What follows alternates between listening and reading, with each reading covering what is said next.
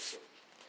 Oh, Joseph, come on out. His piece is called Tears, and he won first place for Inspirational Personal Experience.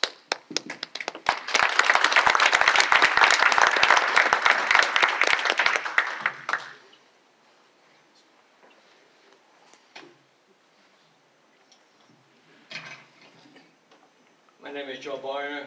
I served in the Marine Corps in Korea 13 months, 52 or 53. I went over to Korea with 6,000 young men. I came back 13 months later with 750 tired old men. Vets come home with scars. Some are outside, you can see them. Others are inside, you can't see them. My article today is about the inside scars. It's called Tears. I'd like to talk about something that people possess, all people. However, some people lose the ability to make that from time to time. I speak of tears.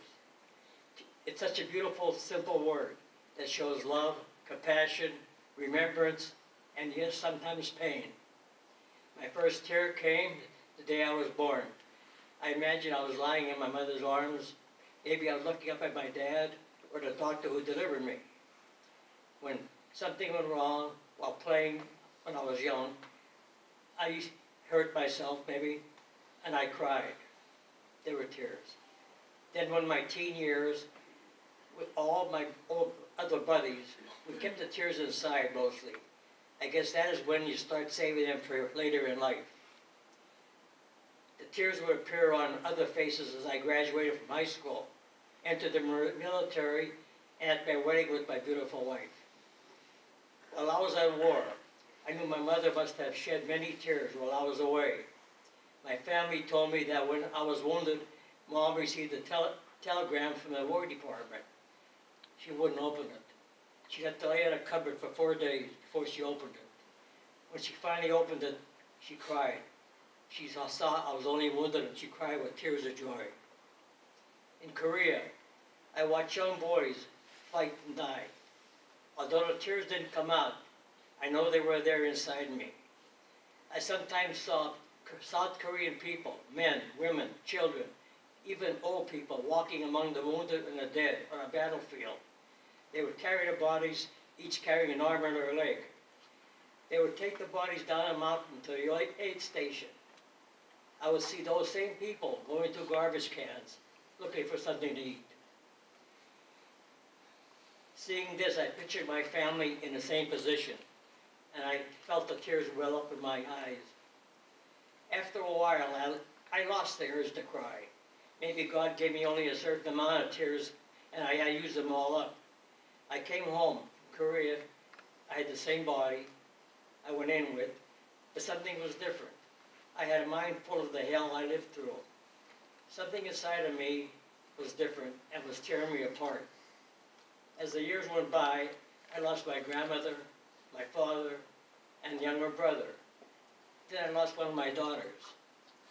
God knows I wanted to cry, but I couldn't. I begged for one tear to fall, but none came.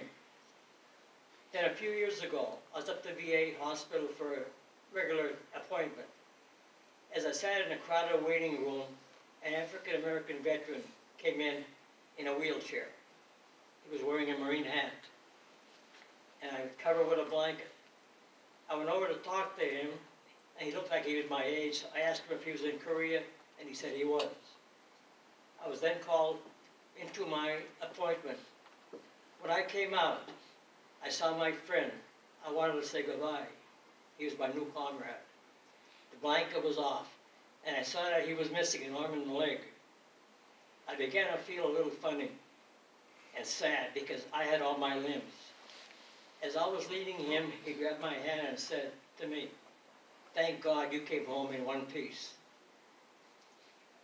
I knelt down beside him, and I pictured myself in that wheelchair.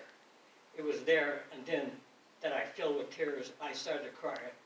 He did also, along with most of the people in the waiting room. It took a long time, but maybe it was written in heaven this way. I finally found out how beautiful it was to once again cry. I found out that you should not be ashamed to shed a tear.